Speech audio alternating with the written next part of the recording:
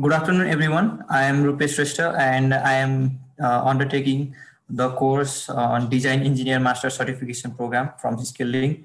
I want to thank my technical support engineer Saundar Rajan for being such a great in helping out me whenever I require any help in the course. My project title for the independent project or the end of Ultimate SolidWorks course is a project on tree planting hexacopter, which you can see here. So to talk about the introduction and the need for this hexacopter, we can see that there have been a lot of innovation and so many advanced technology for doing so many things. Wherever we people require any product or any innovation kind of thing in terms of production or in terms of earning or anything, we can destroy a forest within seconds using massive machines and such a advanced technology we have built. And we have a very advanced technology in case of drones for the agricultural purpose also, but why not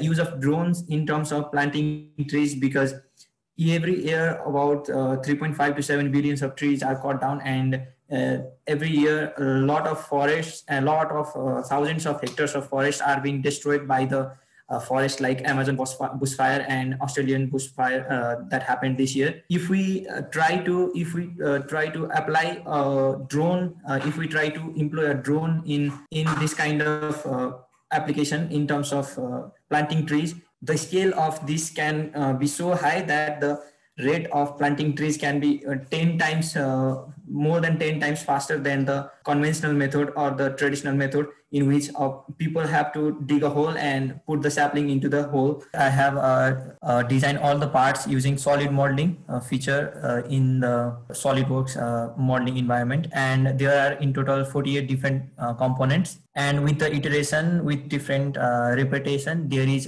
in total 216 components within this whole design. And it is a massive drone because it is over 2 meter, the diameter from the top view, when the propellers are at the farthest position. And here I have considered so many things for the design criteria for the tree plantation purpose, along with the common application and common requirements for the drone. In this left side, I have added some more points that has to be considered to apply to employ this drone as a tree planting application. So that includes something like a live camera, GPS module, and a stable design, because we don't require that much of high speed, but more stable design, because it has to carry more load and work through a predetermined path, which I will be explaining later how it works.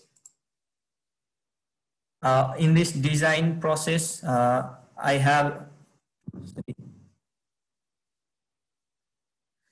in this design process, there are 48 different components, as I said, and I have used solid modeling environment for everything. Here you can see the assembly, and I have made the cover transparent so that you can see the assembly of inner parts.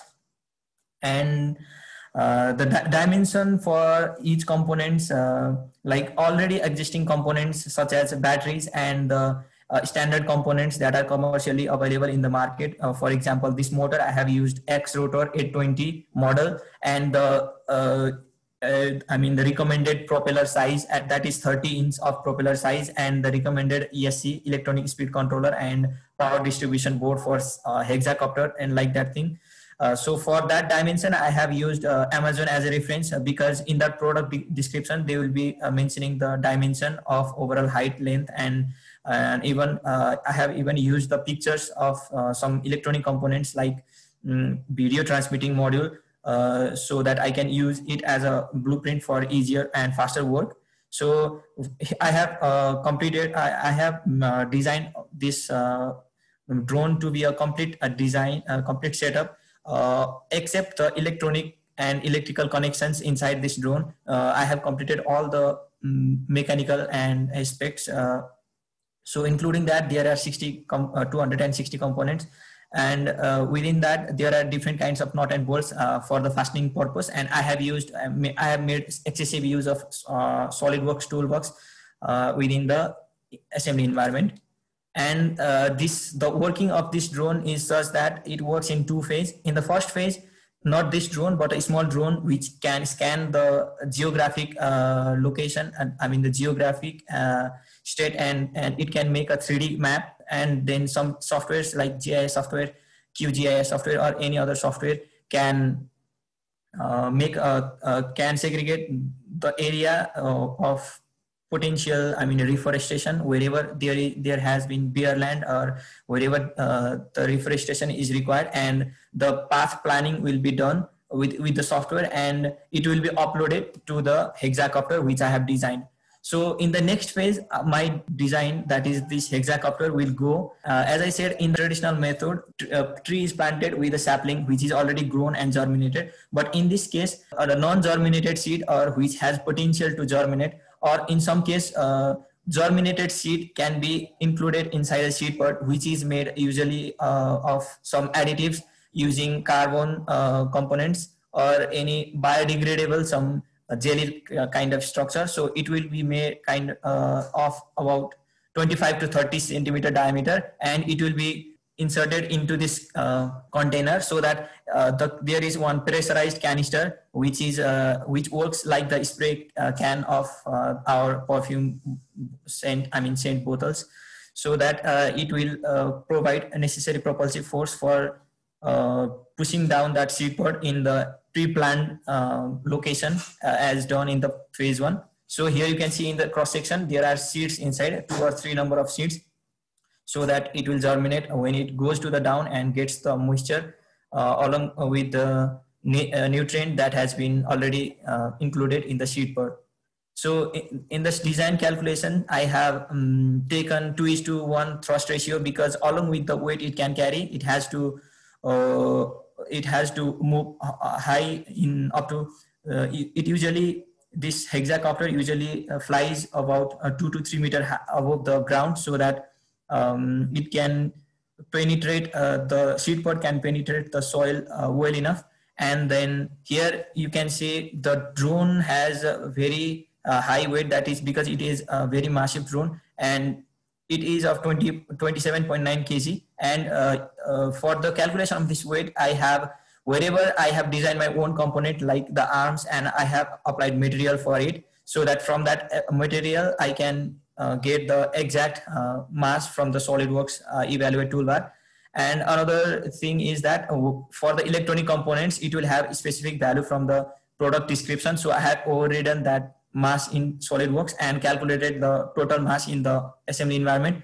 So taking the thrust per motor, that motor can generate 13 kg. So with 6 motors or the 6 propellers, I can get 78 kg of thrust. So including the weight and the adding the amount it can carry, I can get 10.6 kg as additional weight it can carry. That means 10.6 kg of seed pods can be carried and flown by this drone for the tree plantation purpose. That means 3 mm diameter of seed pods in 10 kg will be in huge number, so it has a large scale. You can see the outputs are the robust design. Here you can see I have removed the cover so that you can see more in detail. Here you can see the flight controller is not in the center, which I have edited after this rendering, so it is corrected in the assembly again, and the dimension are as given here. So, and as I said, it can carry 10.6 kg of seed pods, and it is stable design because the center of gravity lies well below this plane of rotation of these propellers, and it is designed to have a longer flight time, and with a 12 cell battery, and it is totally automated. It works in automated process because as I've explained, it works in 2 phases. And here you can see a 25-second animation of this exploded view of this drone. You can see the how I have assembled and designed all the components inside it. Here, some of the support structure, this is designed to be multi-body part.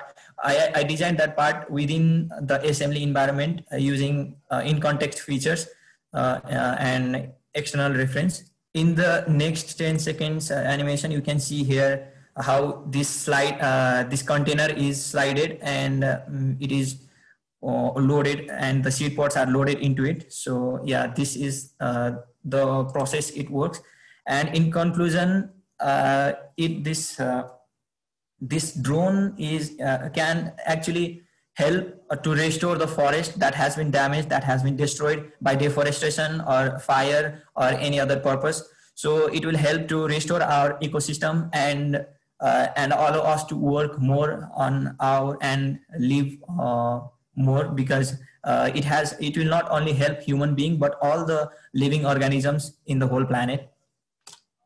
And here you can see some rendered images. I used KeyShot for rendering purpose because my system can't support a SolidWorks Visualize, and Photoshop 360 can't do that much of work. So for the reference, I have not used much of the sites because this has been done only by few companies like DroneSeed, Earseed Technology from UK. DroneSeed from USA, and there is another by the Drenta Systems from UK, and Amazon for the product description to get the dimensions. And this project really has a great scope in the future. One thing is that the design can be modified to make it more cost effective and more productive and to increase the scale. And other is that the details about the mechanism of that canister, how it works, and other things can be improved. And also that I have in this project, as I have not put all the details of wiring electrical component, I have added additional 0.5 kg of additional weight for the design calculation that I have mentioned in the report but not in the PPT. The another thing is that why I designed is this because this exists only in some countries like UK, USA, and even in Australia, but this if it is done in every country wherever required, and it will be more sustainable design, because just because of the transportation of one product, it will result into carbon footprint in so many means. This will help to meet our sustainable design goals. The design can be improved and optimized through the simulation, and the design validation can be done.